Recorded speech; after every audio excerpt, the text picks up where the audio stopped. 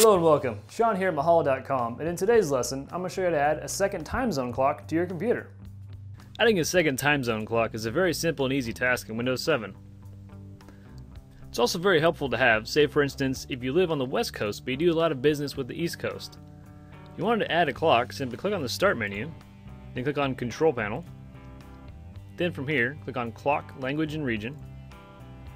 Then all you have to do is click on Add Clocks from different time zones. Then I'll just click Show this clock.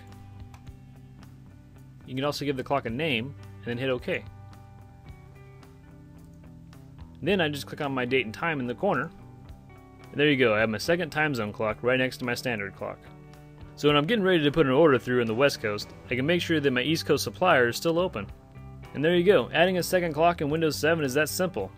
If you'd like to stay connected to this learning course, make sure to subscribe and feel free to rate and comment below, and thanks for watching.